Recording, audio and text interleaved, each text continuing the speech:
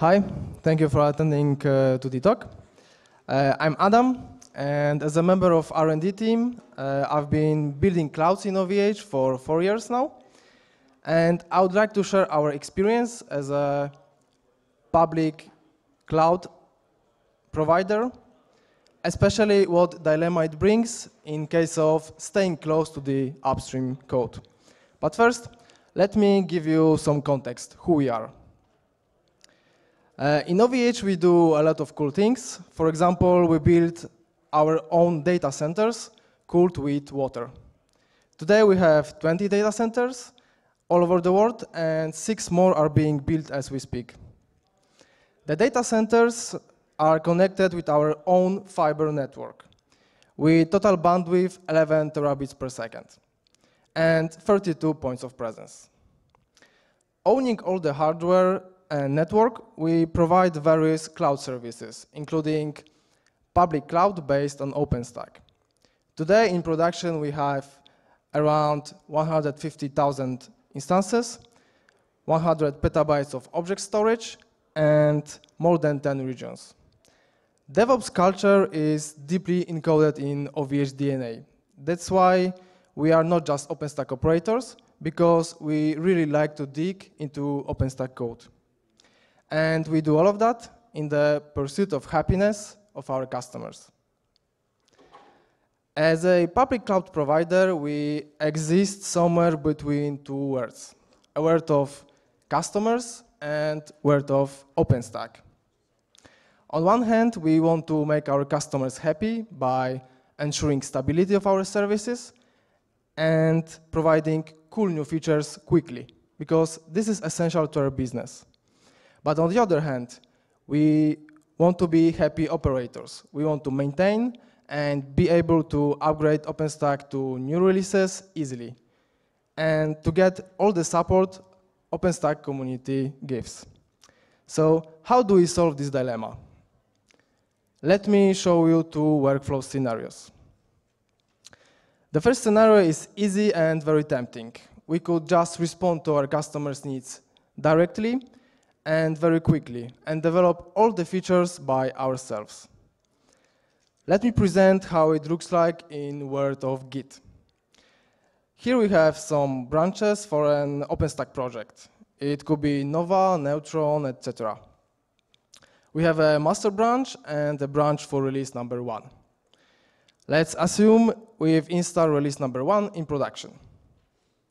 While operating the release, we'll get a feedback from our customers, and to satisfy their needs, we start developing new features for the release, and we are 100% focused on that.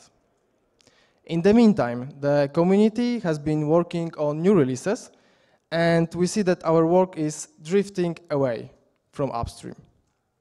What's more, release number 1 is quite old now, so we would like to move to release number 4. But we would like to move there with all the features we developed before. Finally, we end up in a situation where it's hard to do anything. It's hard to move the features from older branches to newer branches. It's hard to upgrade OpenStack. And it's hard to propose anything to the upstream. So as we can see, this approach may work, but only in the short term. Providing the new features is easy and fast, but in the long term, we would have to maintain a fork of OpenStack. And as operators, we would just cry. Scenario number 2 is a bit different. We'll try to find a balance between keeping up with upstream and meeting our customers' expectations. Let's get back to our branching model. This time, we will create and keep local branches which mimic OpenStack branching model. The local branches will additionally include all the features developed by us. We want the local branches to follow upstream closely. That's why we will pull from upstream from time to time and resolve all the conflicts.